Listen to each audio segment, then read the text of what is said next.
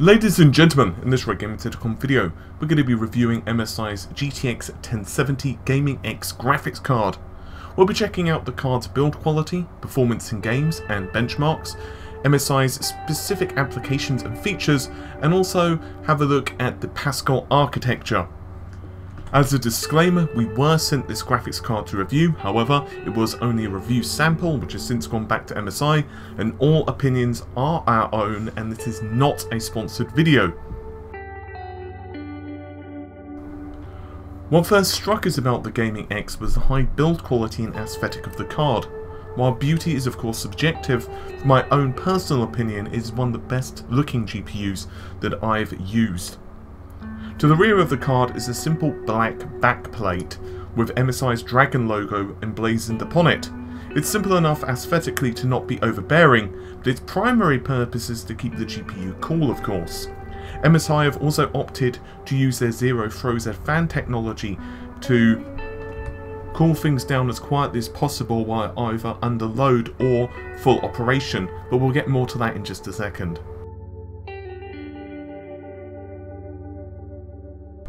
The Gaming X features the usual plethora of connections, SLI fingers for those who need to run high-end displays, 3 DisplayPorts, 1 HDMI, and a single Dual Link DVI-D connection. For power, you'll need to plug in both a 6 and an 8-pin power connector to meet the card's power draw requirements, which, with no user overclocking, is about 150 watts.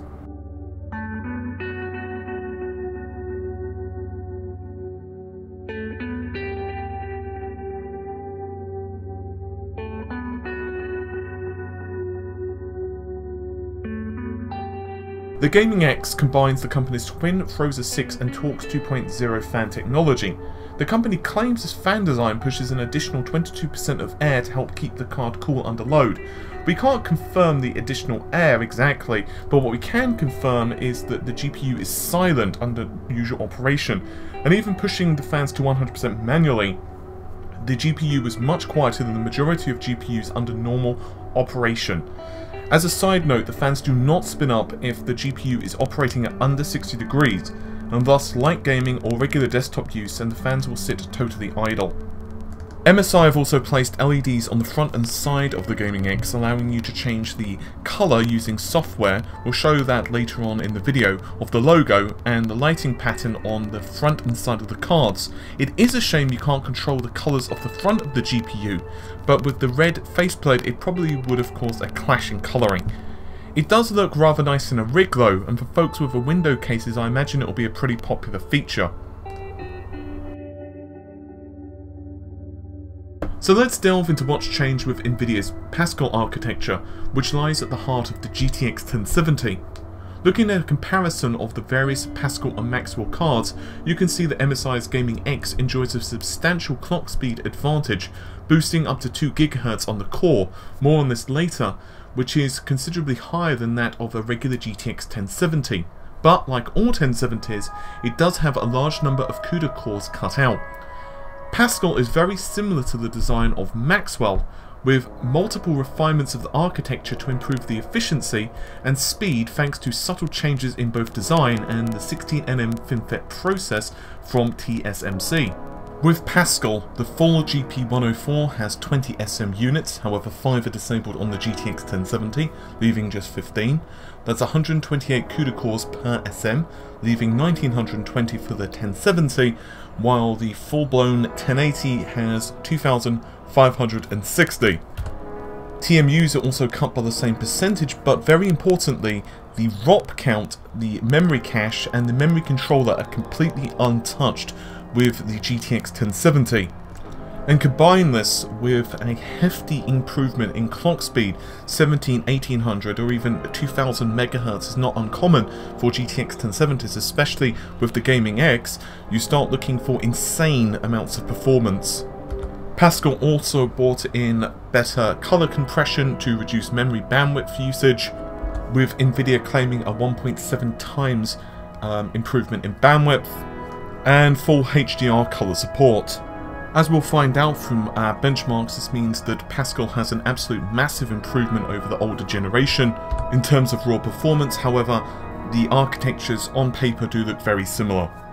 NVIDIA have also made numerous improvements for Pascal's preemption, which allows real-time workloads, which is excellent for things such as virtual reality, but asynchronous compute is still lacking compared to the GCN architecture from AMD, and that is an unfortunate downside for the Pascal architecture and one of the few negatives.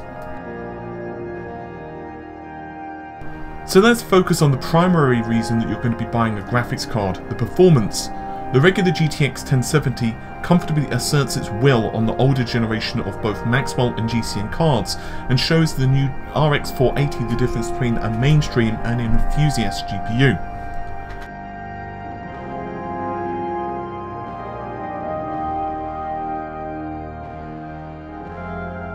The Gaming X makes a compelling case for itself compared to the vanilla GTX 1070 thanks to its clock speed advantage, particularly due to the card's RRP closely matching NVIDIA's set pricing for the Founders Edition of the card. What we have here is a GPU which outclasses the flagship cards from the previous generation at a lower cost. We suspect the target market for this card would be owners of a 1440p display, as the GPU doesn't quite deliver a locked 60 FPS performance for 4K gamers. So for 4K gamers, would recommend setting your sights on a 1080p, but for 1440p or extreme 1080p gaming, the GTX 1070 delivers and then some. Seeing the FPS counter in Doom using Vulkan is a distinctly dirty pleasure.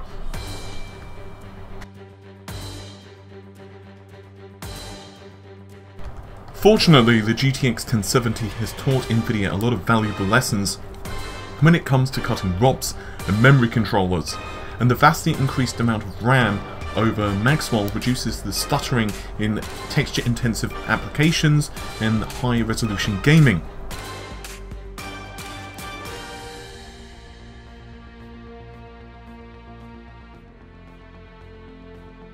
Because of Pascal's Boost 3.0 technology, clock speeds will vary based upon the GPU's heat and levels of GPU utilization. It's not uncommon to see the Gaming X hit speeds close to 2 GHz because of this technology, and thanks to the Frozor cooler, the card remains virtually whisper quiet in our benchmark rig throughout multiple runs of games and benchmarks. We'll touch more on clock speeds during the overclocking discussion later on in this video.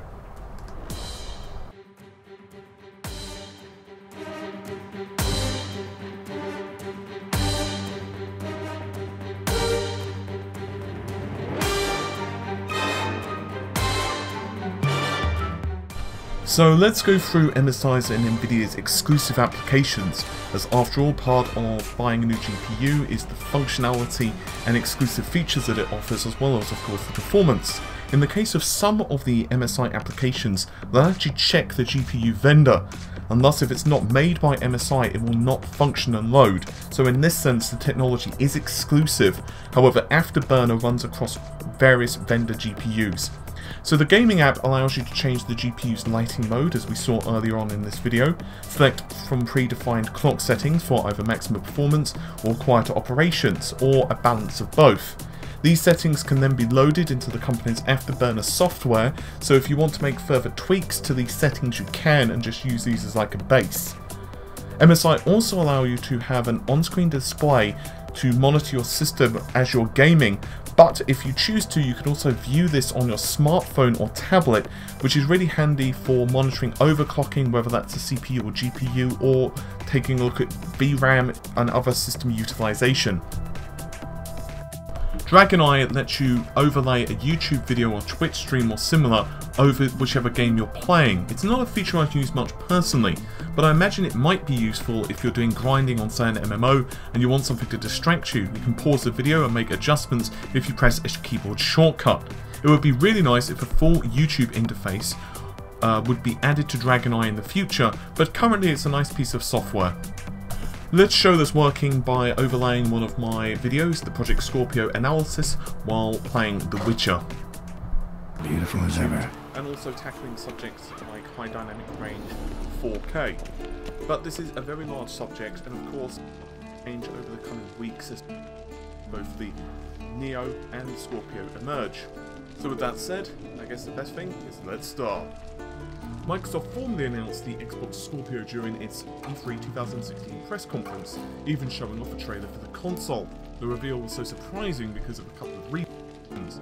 The system won't be ready until holiday 2017, almost 18 months into the future as of the time I'm recording this, and the second reason is the massive performance Microsoft are touting the Scorpio to offer.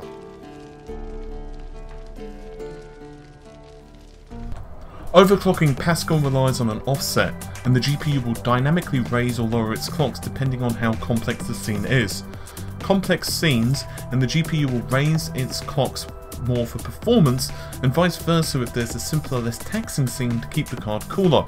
We managed to crank the Gaming X to 2080 core, while the RAM went up to a staggering 9400 MHz effective, thus providing an increased performance around 10 to 15%. We suspect it's not heat that's throttling the card from going higher, but power draw, despite maxing the voltage values in Afterburner.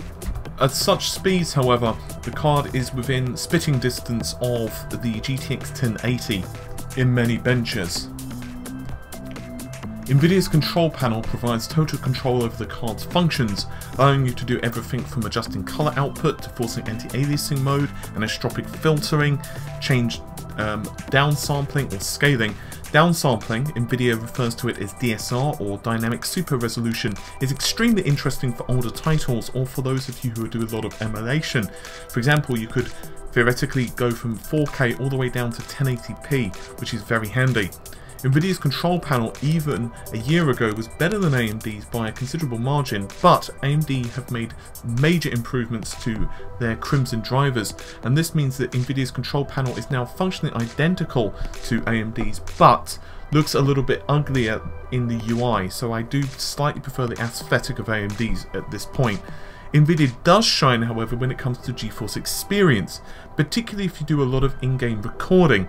The GPU records and encodes with little to no performance with shadow play and even lets you capture the desktop. Some DX12 titles can be a bit trickier. While AMD does have gaming evolved, shadow play is several steps above it in our opinion. And the hard drive overheads are also a lot lower than traditional applications such as Fraps, and it's less of a pain to set up than DX-Tori. So for bang for buck, shadow play is handier, simpler and just nicer to use. GeForce Experience also allows you to easily update your GeForce drivers and automatically configures the graphics options in-game if you just want to quickly optimize a bunch of titles at once. Nvidia's Ansel technology allows you to freely adjust the in-game camera angle and take ultra high resolution screenshots which you can then export to Photoshop and otherwise manipulate.